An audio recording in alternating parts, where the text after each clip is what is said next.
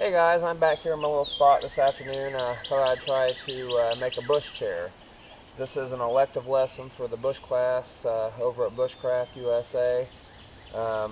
If you haven't already checked out the bush class, I recommend you get over there and check it out. It's over at bushcraftusa.com. It's a real good resource. So anyhow, we're kind of in between rainstorms. Been raining off and on all day, so I'm going to try to get this in today. I'm going to start me a little fire and get me some lunch going first here. So stay tuned. I'll be back with you in a minute. Okay, so what I have here is I have a cotton ball. It's been lightly dipped in candle wax. I'm just going to expose them fibers, get some surface area there, get them fine fibers there. I've taken this green stick, just kind of put here to act as a brace to keep everything up off the ground. Along the trail I found the standing dead. Dry in the middle, so and it's real nice and light and hollow in the center, so that's what I'm going to use to get this fire started. So anyway, here we go. Move that back over there. Put the small stuff on there.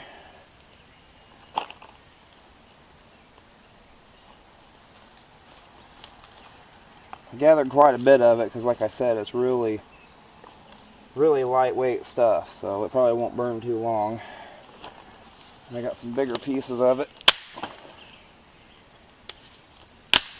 Still nice and dry on the inside, that's why I picked it.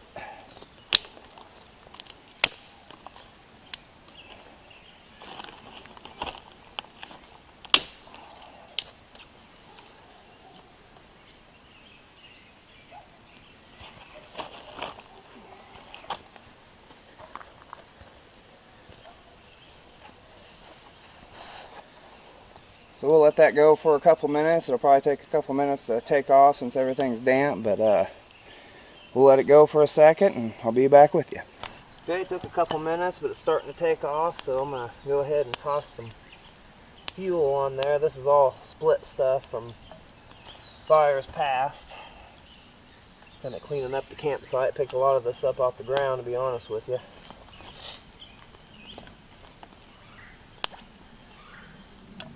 Get some of this wet stuff all dried out and burning.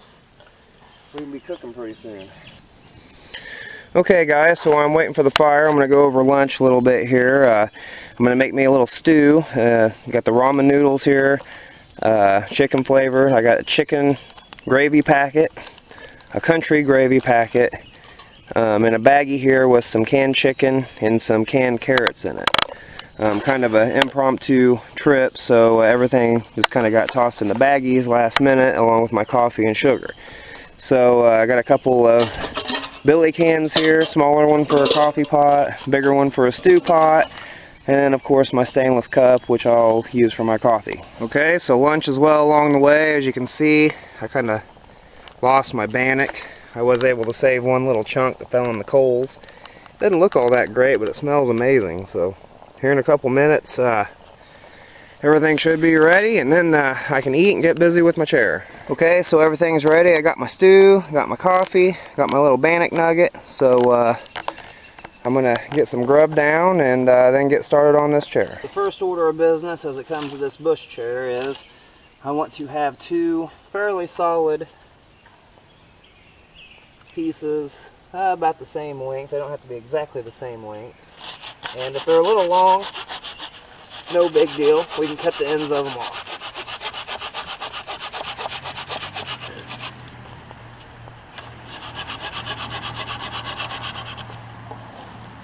So that'll be the start to our bush chair. Okay, these two pieces here are going to be my seat. So what I've done is I've just tied onto this. I've left plenty of tag. I'm just going to do a simple overhand.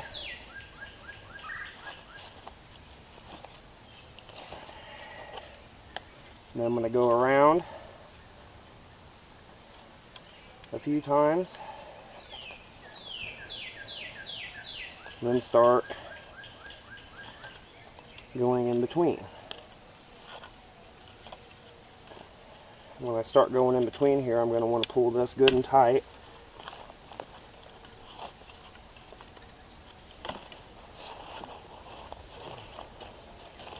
so my lashing holds.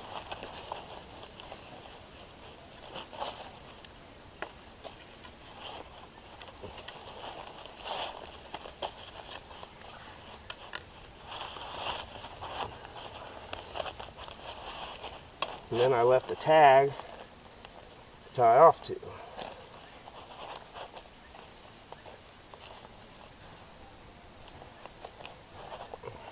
And then that will be the seat. Okay, so now how this is going to work is this is going to go behind the tree like so, and then I'll have a leg on each side here, and of course my cross piece is here to sit on. So this will be a quick, easy camp chair. Got my seat up there. Really all I've done is just stuck it up there, then tied this scrap piece of bank line around, kind of create pressure, clamp it on there while I'm working on it. So next order of business is to get the legs, get them measured. So I'll be back with you here in just a minute and we'll get that done. So next, I'm going to get my legs. That's going to be just about the height. I'm going to go maybe about an inch above the top of the seat there, cut this off.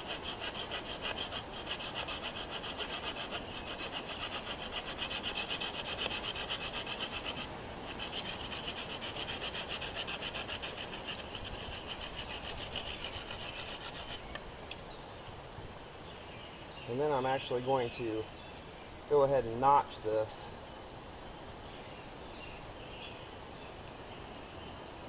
Just to add a little bit of strength. That'll just be my measurement.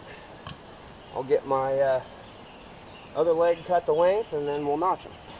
Okay, so I got took my saw, marked out my spot for my notches here.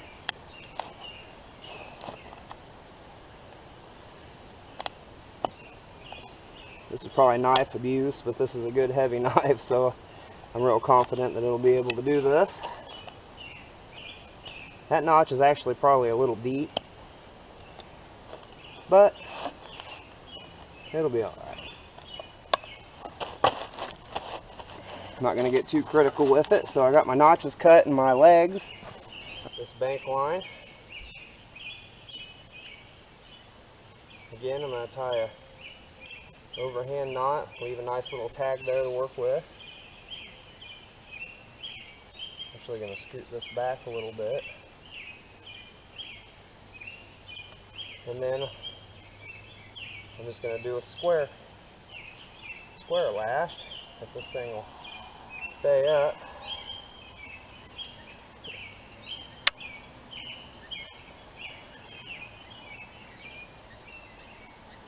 And once I go around a few times, I'm going to pull it in real tight.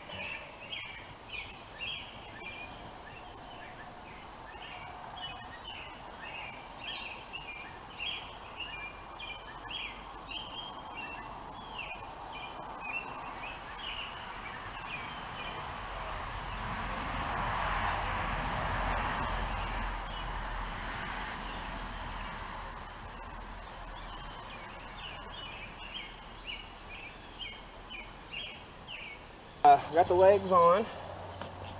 Now what I'm going to need to do is lash the seat to the tree. So we're going to need quite a bit of bank line for that.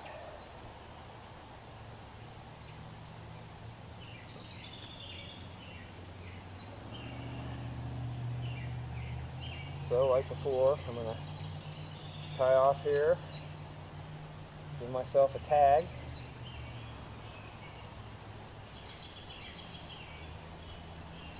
Then I'm basically just going to do that same square lash.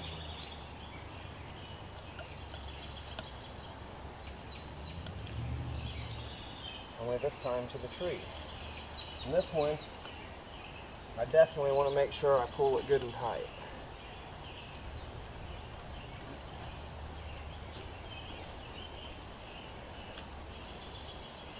You can even use a stick, tie a loop on this end, put a stick through it, pull on the stick to add some tension to that.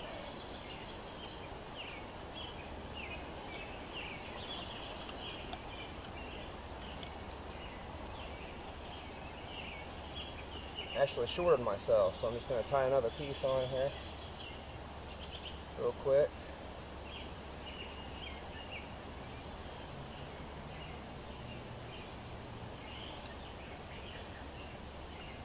I want to make sure this part is good and sturdy, good and tight.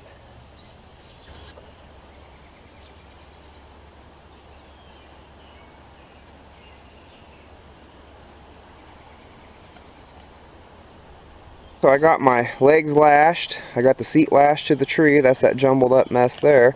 Then I have it lashed at the end. So now all I got to do is get my cross pieces to make the seat. Okay, I got all my pieces cut for my seat here.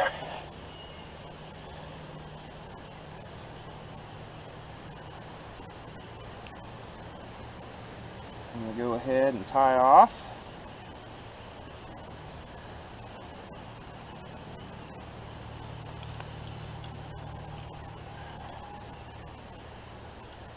And we're just going to lash these down.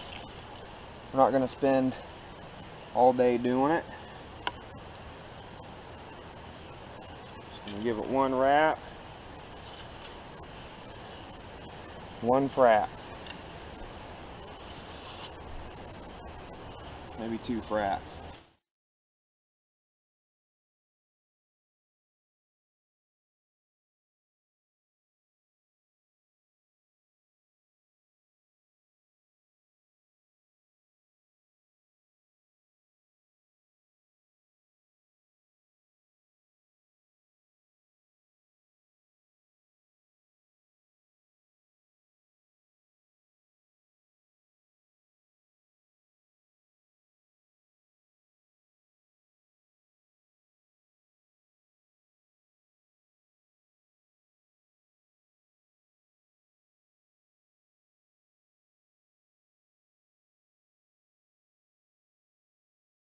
Like I feared, whenever I went to sit down on the chair it held fine, only these legs wanted to stick in the mud, so I'm going to have to figure out something here real quick to keep that from happening.